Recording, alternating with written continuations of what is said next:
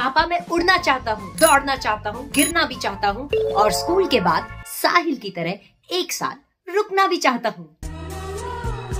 हाथ जोड़ के आपसे गुजारिश करता हूँ, मेरे बेटे का फ्यूचर बर्बाद मत कीजिए। Well, congratulations, आप अकेले नहीं हैं।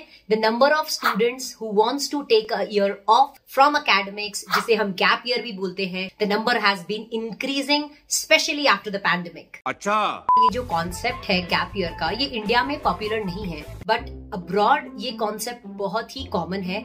Literally वहाँ पे gap year programs and gap year scholarships होती है, ताकि students को encourage किया जाए to explore their interests before they choose their career paths. And बहुत famous universities like Harvard, L universities भी ये गैप ईयर प्रोग्राम्स ऑफर करती हैं। Oh, really? Okay, but why do a lot of people call it a waste of time then?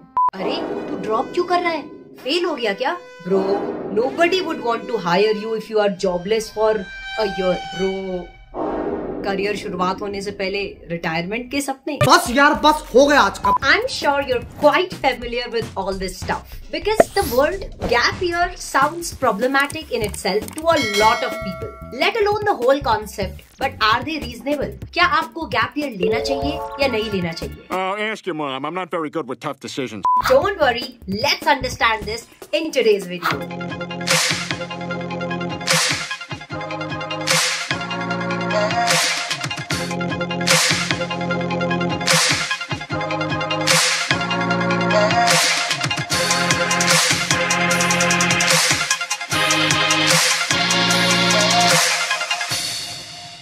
A gap year might be taken after school and before college, where most of the students prepare for these competitive exams like JEE or NEET. Another type might be who wants to take a drop so that they can take another degree after studying or maybe working for few years already.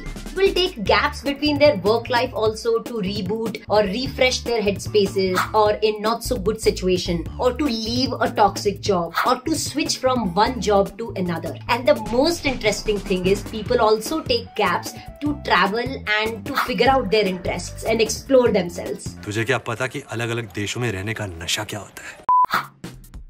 Should you take a gap year? Now the dilemma boils down to one thing.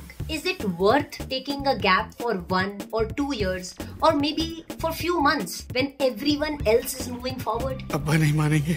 Well, as long as you're not wasting your time, it can be worth it. Let me put it this way. How long do you think you will live? मैं नहीं मरेगा।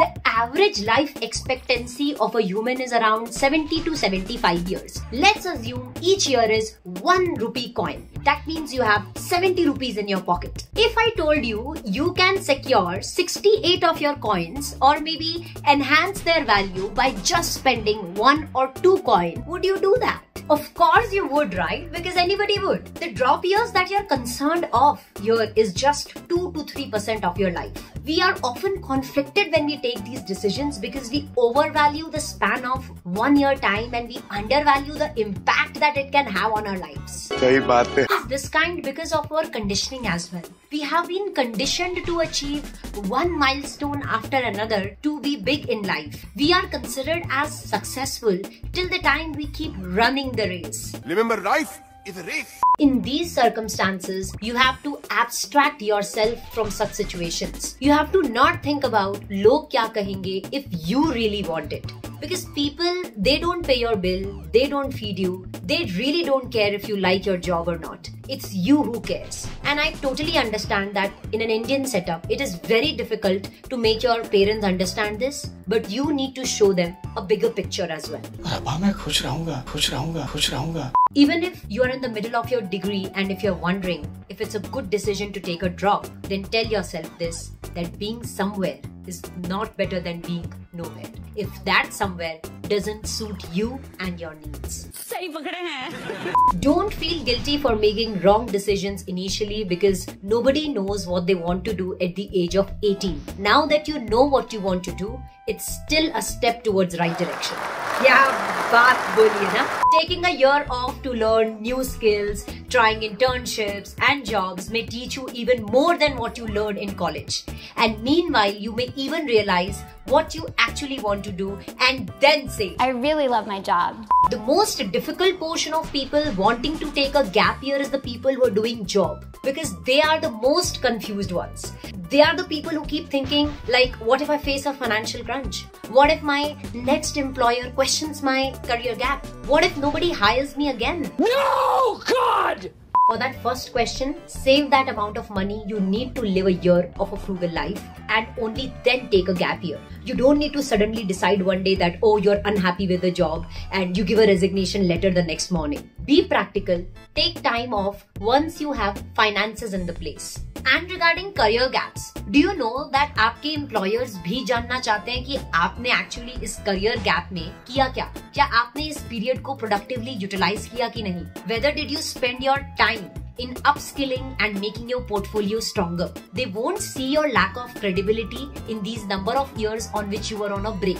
Think about the multiple skills that you will learn in that year. Think about the multiple career options that will open in front of you. Won't you be in a better position as compared to what you were in? Oh, hell yeah! In a nutshell, all type of people who opt for gap year need some time to redirect their lives. So take it as a transitioning period rather than taking it as a break year. As Master Ogwe says, your mind is like water. If it is agitated, it becomes difficult to see. So once you allow it to settle, answers will become clear.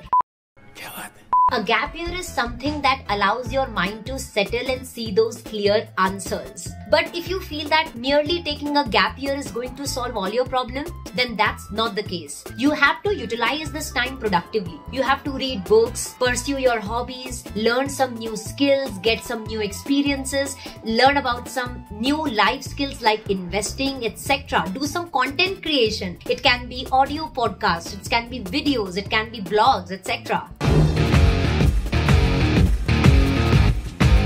There is so much productive to do. You cannot afford to waste this valuable time that you have gifted yourself. Your goals and focus should be absolutely clear. Firstly, if you're going to do all of this, the psychological barriers regarding what will people or our employers or our friends will think are not going to define our life. When you see any successful person, can you tell how many times did that person fail? Same goes for you. At the end of the day, it's all about what you want to be in life and if what you are doing currently will take you there. If not, you got to do something about it.